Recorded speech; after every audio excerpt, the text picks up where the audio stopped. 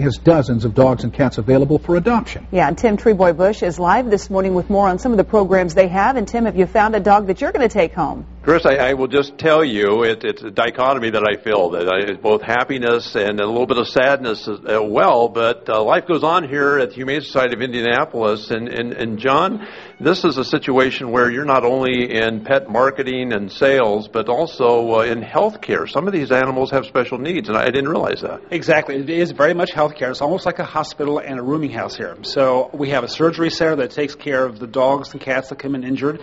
We have a great vet and medical staff that take care of the dogs and cats to make sure they're healthy and altered and so forth, so that when the public comes, they have some really good animals that have been well cared for. Walk with me just a little bit, because even though we've just highlighted a couple pets, we had the little kitty in the first segment, and we're going to look at Virginia here in the next segment. It really is proof positive that when you rescue animals and people bring them in, that they really don't have an expiration date on them. If they have special needs, you take care of that. We do indeed. In fact, here's Virginia. You're going to see in just a minute, and Virginia has been here at our shelter for almost 6 months. And what is Virginia's situation here? Virginia came in as a heartworm positive dog, and so Virginia's been treated for heartworm thanks to a nice donor. Virginia is going to make a loving pet ready for somebody to take home, so she is up for adoption. She's been a special need, and sometimes people will sometimes shy away because they simply don't know. Yeah. But something like heartworm can be very treated,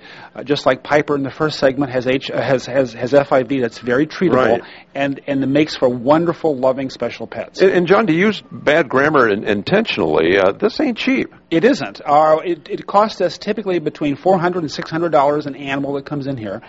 So the adoption fees are no higher than $150. In fact, beginning tomorrow, July 1, our adult dogs and cats for 1 week can be adopted for $17.76. Okay. We want them in good homes. Now, John, in the little time we have left, for those who would like to adopt Virginia here but can't, I mean, people are able to make financial donations to your institution as well. Absolutely. People like a Nice Samaritan has given us money for Virginia's heartworm. People can give us money to help with care, with support of the animals, or they can volunteer and help us as well. All right. Well, thank you so much. It's so good to talk to you as always here at the Humane Society.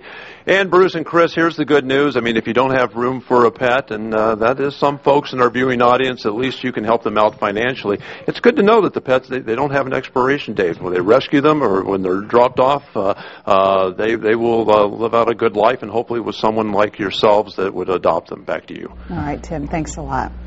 Coming up next on Sunrise, an accident.